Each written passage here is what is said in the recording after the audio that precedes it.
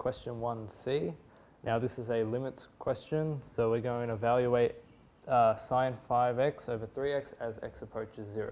So as we know, the standard definition for the sine x over x, we know that when sine x over x and we have the limit as x approaches 0, this converges to 1. Okay? So in using that now, we can now establish that we can also do that for the above question. So when we say that x approaches 0, we can also say that 5x will approach 0, as we're pretty much timesing both sides by 5. So now this would be equal to the limit as 5x approaches 0 and sine 5x over 3x. Now for this kind of a problem, we need both the denominator and the thing inside the sign to be the same.